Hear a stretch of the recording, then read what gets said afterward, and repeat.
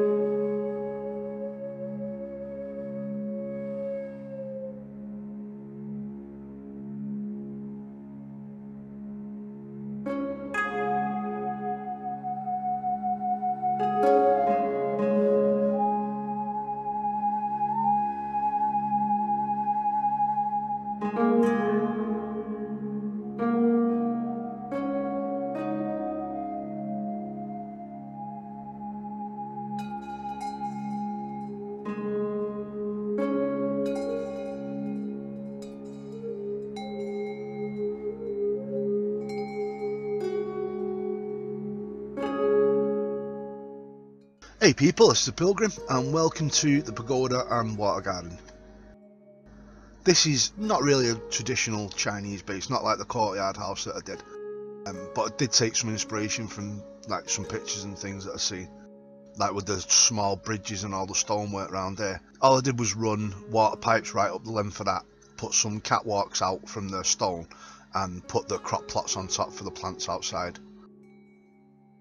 This is the bottom floor of the main pagoda. So I've painted every single little section of it, painted all the underneath of the ceilings are all red and white as well. Painted all the support red going right the way up. The bottom base part of the base of this is like a crafting area, so you can reach the vaults on top. If you're not too bothered about using the walls, the doorways that go around the side, you could put more vaults all the way around there, I was thinking. This second floor I did for like maybe cooking and put the chem bench in there and ran all the electricity from this level as well, and just put loads of extra storage in. This next level up, I put like a walkway around the outside over the first sort of set of slope roofs for the pagoda. It just seemed like a lot of empty space and I thought like a little walkway to go around would look good.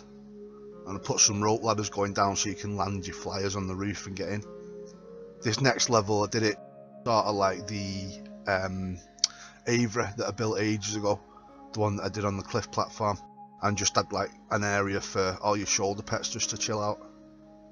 I think with bases made from like wood and stone they look a bit older, so like fire torches look better for lighting, but I ran the electricity up and just painted the lamps yellow just to give like sort of a glow to it, like a fiery glow.